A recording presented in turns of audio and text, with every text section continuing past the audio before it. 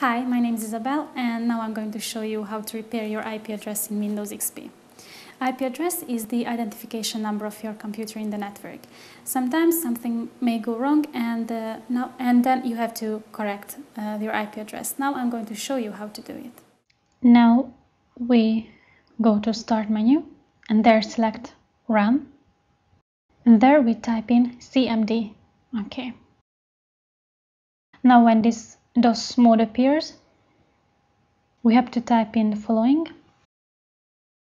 netsh space int space IP space reset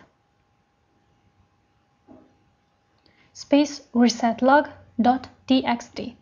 Enter. Now we can close this window and we have to restart the computer, and after restarting, the IP address will be repaired.